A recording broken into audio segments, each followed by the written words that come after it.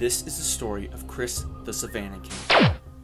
The story begins with the woman this crocodile is named after, Krystyna or Krys Pawlowski. She was a Polish immigrant that moved to Australia in the late 1940s but would become one of the most well-respected crocodile hunters in Australia. One Shot was her nickname, as she was known for having precise accuracy when shooting crocodiles. Krystyna and her husband Ron would get heavily involved in the crocodile hunting industry, selling the skins of the crocs they shot. However, it would be an unforgettable encounter in 1957 that would give them fame. In 1957, Krystyna shot a saltwater crocodile in the Norman River of Queensland, Australia. As Krystyna and Ron approached the crocodile, it became obvious that this was no normal croc. This was truly something seen from the Mesozoic.